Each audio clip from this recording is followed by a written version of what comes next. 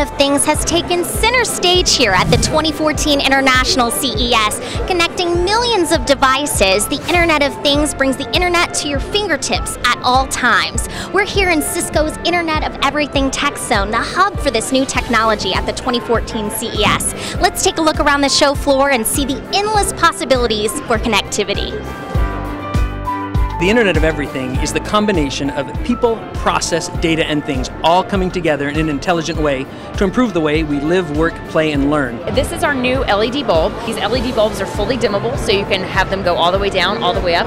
A really simple app interface, so you can control them from your phone with your iOS tablet or phone from anywhere. So this is an internet-connected garage door opener from Chamberlain, and they've used the Array Connect platform to basically provide an application and a very simple retrofit kit that allows you to take any garage door almost and add a smartphone control to it.